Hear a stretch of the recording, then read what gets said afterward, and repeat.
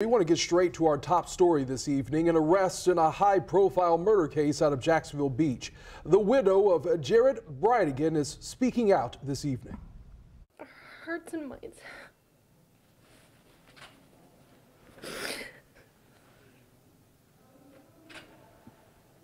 I've been with Liam and Abby since the day of Jared's murder, but especially now. Bridegan is the St. Johns County father of four, shot and killed in Jacksonville Beach in front of his 2-year-old daughter. This investigation has uncovered the truth of Jared's murder. The state attorney says Shanna Gardner, the ex-wife of Jared Bridegan, is the third and final person arrested for Bridegan's murder. Our Rich Donnelly is on your side this evening with details of Gardner's arrest. And Rich, let's talk about the charges against her.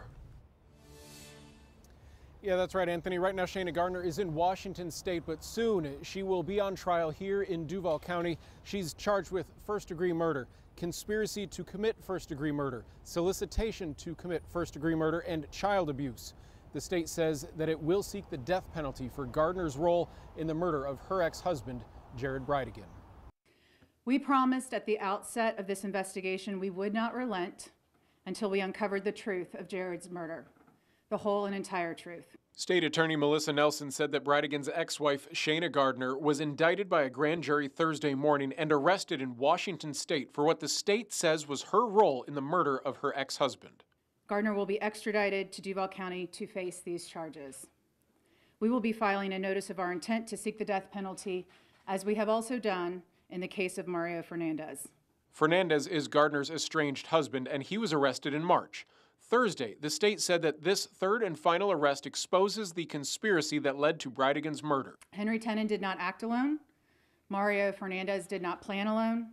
And Shanna Gardner's indictment acknowledges her central and key role in the cold, calculated, and premeditated murder of Jared Bridegan. Shortly after Gardner's arrest was announced, Bridegan's widow, Kirsten, said that she always suspected Gardner was involved in her husband's murder.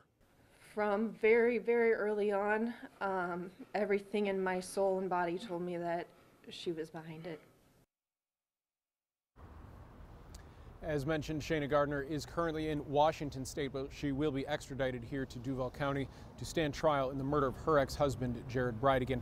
Now, coming up at 6 o'clock, we will share the way that Kirsten Bridegan told her children about the arrests of the people charged in the murder of their father.